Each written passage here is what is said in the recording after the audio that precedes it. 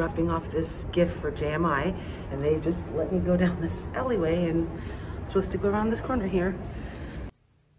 Hey, hey, it's your broads. We're calling our squad who loves Broadway, the Broadway Broad Squad. We hella love musicals and we review them all day. It's Jen and Sarah, your fairy god broads. Hey! Places! Hi, I'm Jen. And I'm Sarah, and we're the Broadway Broads. If you're new here, welcome to The Broadway Broad Squad! Yay! We are back in the Bay, and this review is for Chicago, playing at the Ambassador Theater. Guys, this is another check mark for the quest for 41. Whoop, whoop. Yeah! Love, love when we get to have a check mark. So good, so good, so good. So we saw this on a Monday night. It was a 7 p.m. show. We sat center orchestra. We had front row seats, row BB seats 112, 113, 114 because Allie from Alamode Magic was with us. Yes. Oh, she's like our new theater bestie. Our alternate broad. This is crazy. I'm dropping off this gift for JMI, and they just let me go down this alleyway, and I'm supposed to go around this corner here for stage door. Here we go. Okay. Yep. Wow. There we go. So dropped off a little Bay Area love to Bay Area born JMI, James Monroe Iglehart.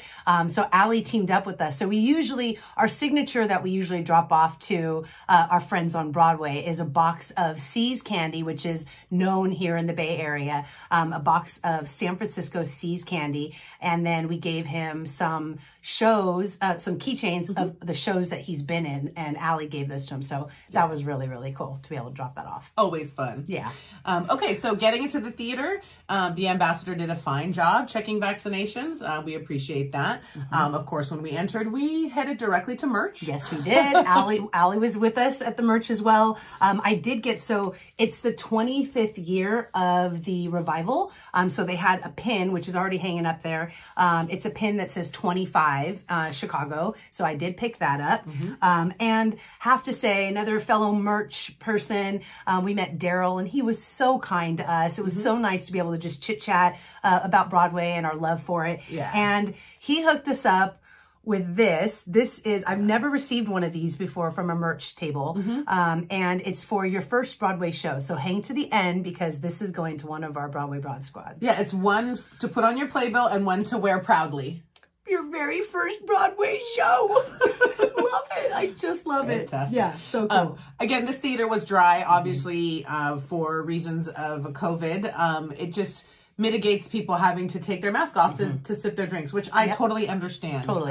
So that's fine. Dry theater. People don't follow the rules, so they just cut it and made it less. Yeah. So not a problem. Not a problem. We actually did not hit the restrooms at this theater. No, I mean, I think because our hotel was literally next door, so I don't think right next door. So we didn't. Yeah, we didn't need to. We didn't need to.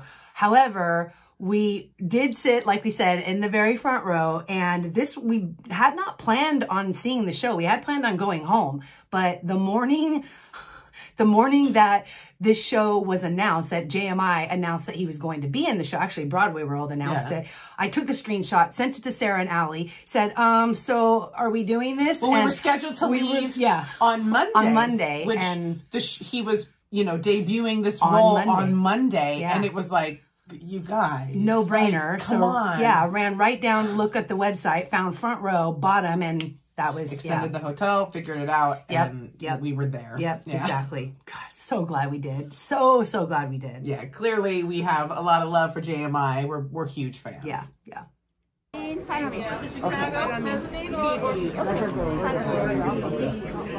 Follow me.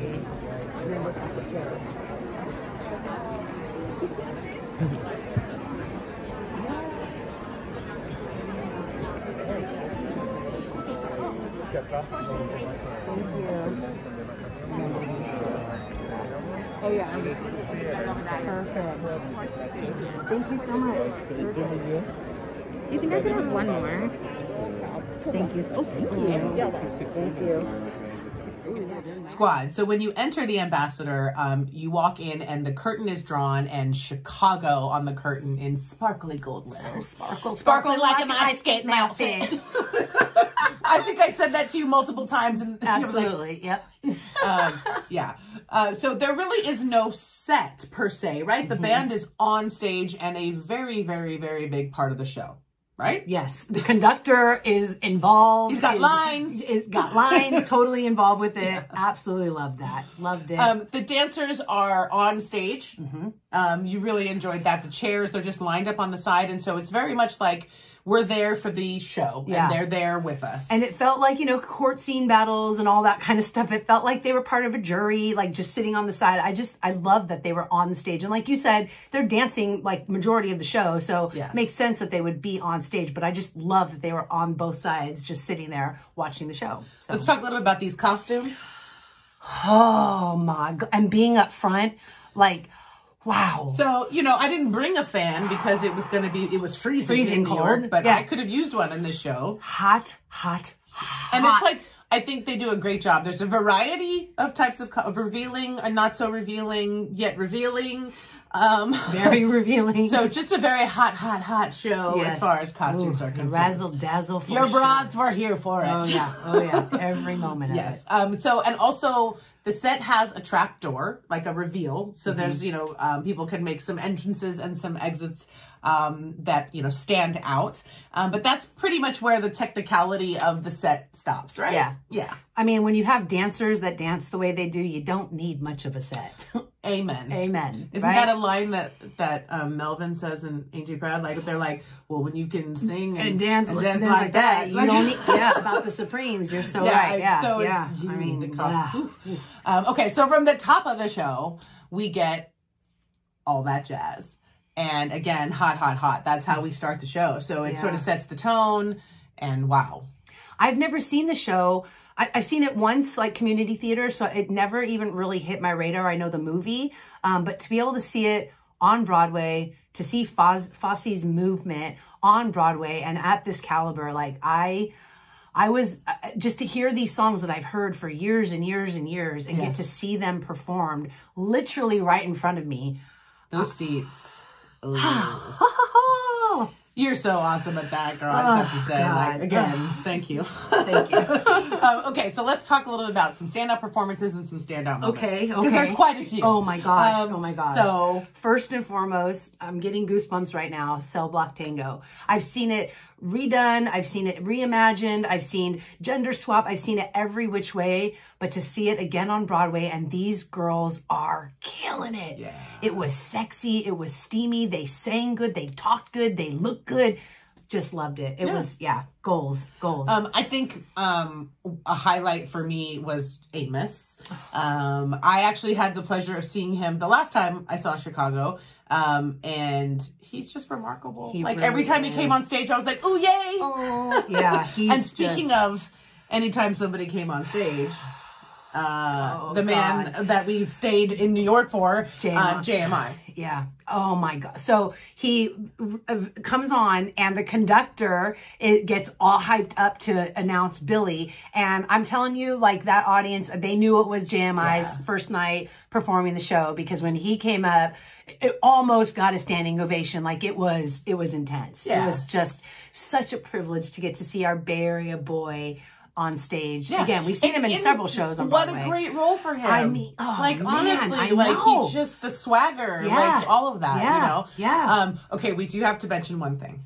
So, when JMI made his entrance, there was just a little kind of like trip or skip or catch on the stair. I mean, he recovered. Oh yeah, immediately. But both of us, like, I think we grabbed like my heart jumped into my throat. It was like I felt like but of course he recovered 100%. Totally. It was like it never happened. Didn't even sweat. I think we were sweating, and it was 14 I think that just shows that we're huge fans, and we have so much love for him that it was like, no, God, no. Yeah. And then just perfect. I mean, didn't even like, I mean, that if that was me, that would have laid me out. Like I would have, that being career ending. I mean, no, it didn't, and what's funny is I remember thinking, and maybe this is an old, like, adage that, I don't know, and I'd love to hear your comments below, but you know, that whole like bad dress rehearsal, great opening night or whatever. And so if that's the little trip up that James will have, well then so be it. And he gets to have a fantastic, flawless rest of his run. Because again, that was his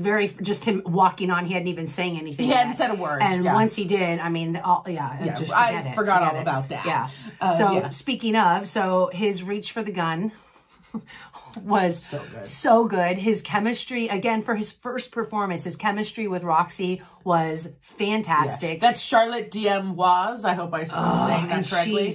She's like quintessential Roxy. She's played it all over the world. I saw her before and I remember being like, that's Roxy Hart. Like, that's a hell of a broad. I've seen Chicago a lot, and I always feel like they cast Roxy too young. And so this is a broad that has been, because they're supposed to be, right? I think you corrected me because I didn't know that. I thought they were like, even from the movie, you see these younger, Renee Zellweger and Catherine Zeta back then, but they're supposed to be older broads. Well, yeah, you hear her history and all the things she's been through. Yeah, and she had a show then, and then they did a show here. Like, they should be a little older. And so I think, again, their chemistry, and in that number, I specifically remember a moment with her and James where she was like, "You got this, this, buddy." Like it was awesome, and to be that close and to be able to see he just tosses her around like a doll, like no big deal, and their banter and his puppet voice. His puppet voice was so good. Perfect. I just loved it. Yep. So speaking of Roxy, so there's also when she does her big number, she goes up to the conductor and grabs his baton and starts orchestrating. I mean, just loved it. I don't know if they do that in every show. And then at the end, she like gives it back to him. She's like, "That's exhausting." And he's like, right? I just love that. Fantastic. And for me, a standout was just Cellophane. That number gets me every time, and he is perfect. Yes, and then even how the ensemble is on the side, and they're watching the whole thing. But as soon as he comes out, little Amos comes out to sing his song, they turn around and they just go like this. They're not even watching. Yeah. And then when Billy comes out, then they turn back around and then they watch. And then when Billy leaves, they turn back around and they don't pay any mind. I know. He really stole my heart once again. Yeah. He's just, that was a standout. Even his exit, he's like, "Okay, my exit music, please." "Okay, no." And then walks away. Oh my God, that was so good. So good. Okay. So favorite song of the show? I gotta give it to the Cell Block Tango. I mean, again, seeing Fosse's moves up there. That's a moment, like, getting to see that number on Broadway is something else. I remember just sitting there going, you're here, Jenny. You're here. And just being so, I love those moments. Yeah. What about you? For me, it's Cellophane. I love that number. And he just was perfect with his just white gloves and just, really amazing. I get that. Okay, repeat it tender not. Hell yeah. Yeah. Hell yeah. I would definitely see. If you would have asked me that before the show, I probably would say, no, I'll see it once and be done. But I would love to see anytime somebody new is coming in. I'd love to see it. And you get that with this show a lot. Like, to me, this is on the caliber of Phantom and Broadway. You either see Phantom or you see Chicago. And I'm talking about, like, tourists that come in and out. Like, if they're just, like, so everybody should, like, if see Phantom on Broadway, see Chicago on Broadway. Like that, it's like a quintessential must see. Yeah. See, and I normally I would have been like, nah, whatever. Yeah. I only went because JMI, and now I'm a fan. Yeah. I definitely want to see it again. Definitely. Yeah, we'll see. So squad, guess what?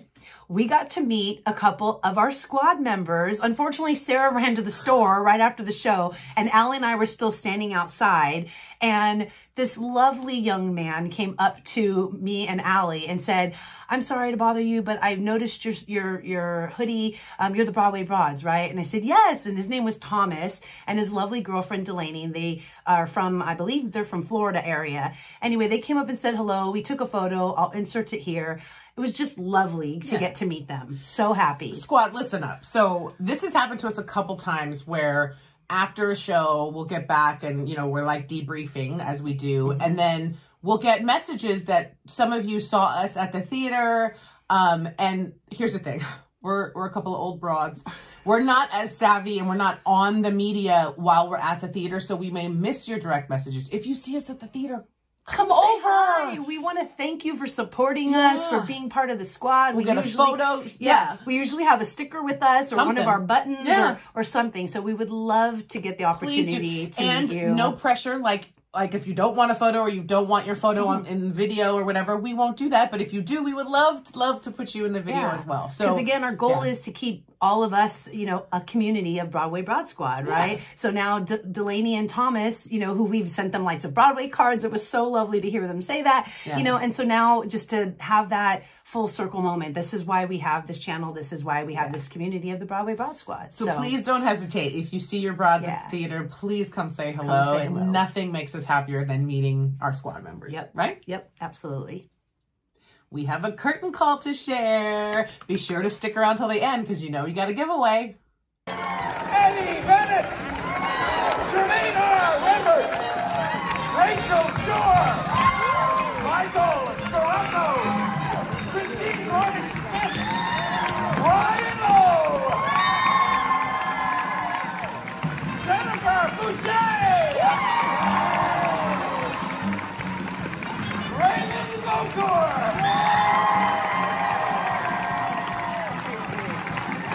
James Monroe,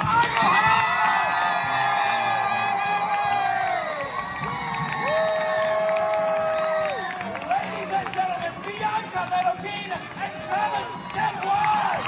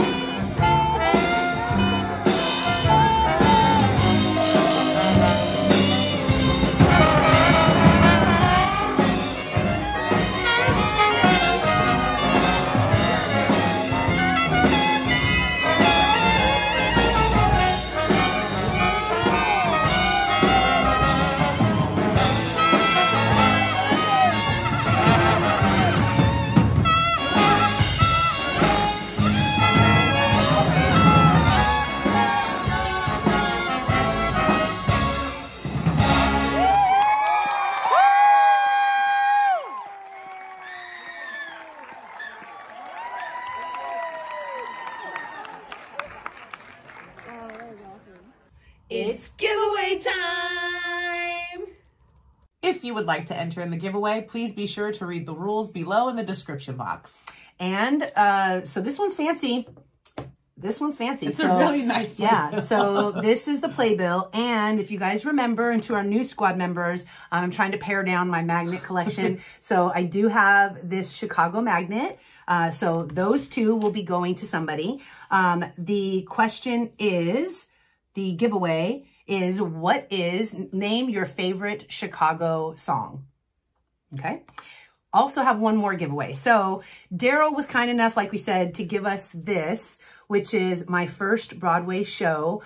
It goes on a playbill. So if one of our squad members has not been to Broadway, but is going soon and would like this, comment below when you're going, what you're seeing, and we'll pick somebody to send this to, okay? Love. Thank you so, so much, squad, for joining us. We really appreciate each and every one of you. Yep, and we will see you on the other side. Curtain. Oh, that was a fun video. What'd you think? I loved it. I had a great time. What did you guys think? Yeah, did you guys love it? Did you love it? Huh? Well, if you did, guess what you should do? You should definitely like it. And you should subscribe and hit that bell notification so that you know every time that your broads drop content. Yay! We'll see you on the other side. Bye! Bye! Your fairy god bras, hey!